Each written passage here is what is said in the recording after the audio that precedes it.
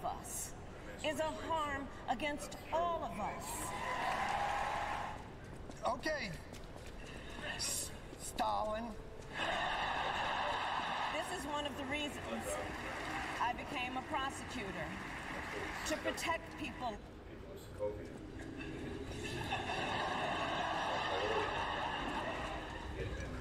Das Vidania, comrade.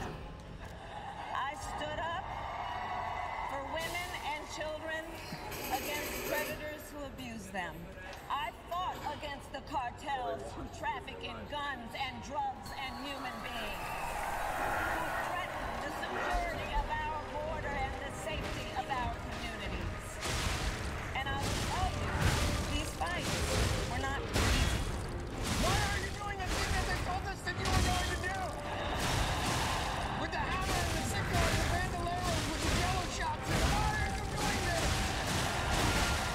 On behalf of everyone whose story could only be written in the greatest nation on earth, I accept your nomination to be President of the United States of America.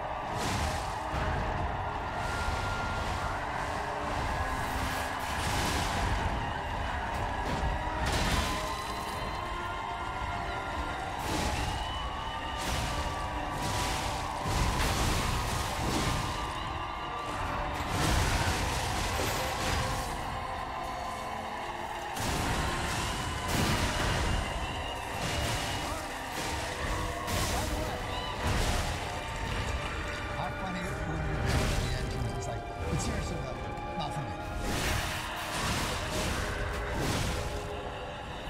This has all been great, but I've been thinking about it.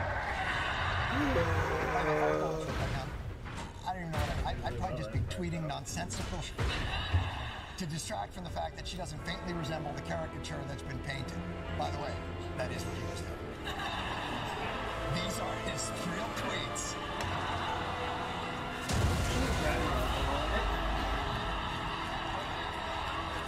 This, by the way, is straight up yet another indication that, like, there's a very decent likelihood that Kamala Harris will win, okay? Like, barring anything that she said in the speech in and of itself, like, you know, is she captivating undecided voters? The media will run the classic song and dance over and over again and be like, oh, yeah, she's moderate. Look at how moderate she is. What that actually translates to in terms of, like, voter participation, voter enthusiasm, that remains to be seen. I personally think that moderating, capitulating to right-wing framing, and behaving like you are a centrist is not a good idea and has not been successful for the Democratic Party in general. I wouldn't say that Joe Biden did that. Joe Biden has a background of being a figure, but Joe Biden himself ran on a significantly more progressive campaign in terms of immigration in 2020 when he won, okay, for example. If you don't know how to win elections, yeah, neither does the Democratic Party, it seems. What the f are you talking about? Democrats keep saying over and over again, oh my God, we just have to be more moderate. We just have to be more moderate. And then they just keep sucking ass. It's weird that the endless amount of momentum that the Democrats got over the course of the past month came when they did things that I've literally been fighting for. Just saying. Only to then turn around and drop that on a dime. This was supposed to be Kamala Harris's moment.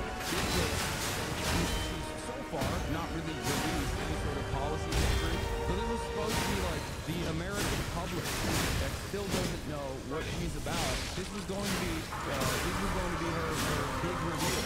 Here's what I stand for. Here's what I would push for. And in that process, the things that she said she would push for were pretty bad overall. It's not captivating for younger audiences at all, for younger younger voters in general. Maybe they figured since they got the nomination, usually they pivot to the center to capture the rest of Americans. Not that I agree with it. The Democratic Party's primary base is not the most progressive force.